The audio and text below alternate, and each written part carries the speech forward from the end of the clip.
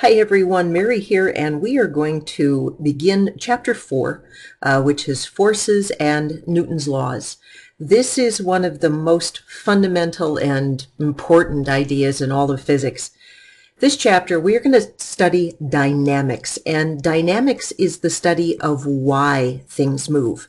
If you recall in the past, we studied kinematics, which is the study of how things move. And in that chapter, we talked about velocity, acceleration, displacement, time. But what we did not talk about is how do you make something move and how do you make something stop moving. That is the subject covered in dynamics. Now, you may have heard the term mechanics. You may have a friend or a relative who is a mechanical engineer. And mechanical engineering or mechanics is the study of motion. It is a combination of kinematics and dynamics.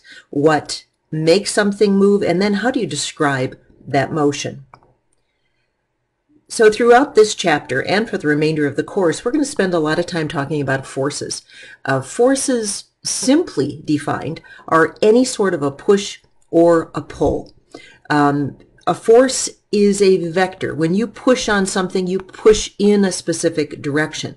When the wind blows something, it blows it in a direction. If you slide the leaves this way, friction is going to work in the opposite. Gravity is a force, and gravity pulls downward. There are lots of different kinds of forces, and we'll talk about many of them. And the units we use for force in the English system are pounds, same thing that you get when you weigh yourself on your bathroom scale.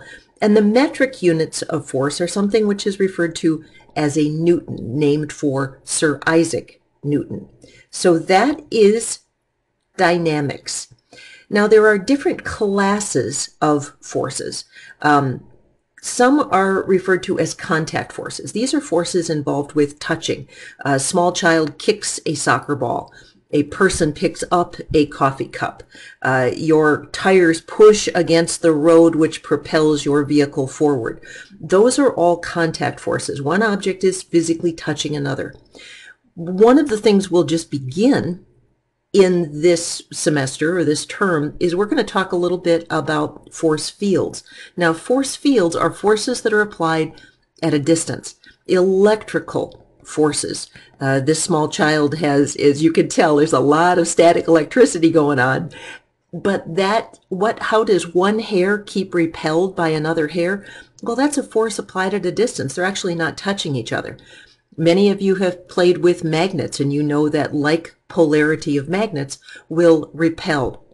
And another force that is applied at a distance, of course, is the good old force of gravity, which keeps the Earth in orbit around the sun, and of course the moon then in orbit around the Earth. So that's a brief introduction to dynamics, and we'll continue next time. Bye-bye.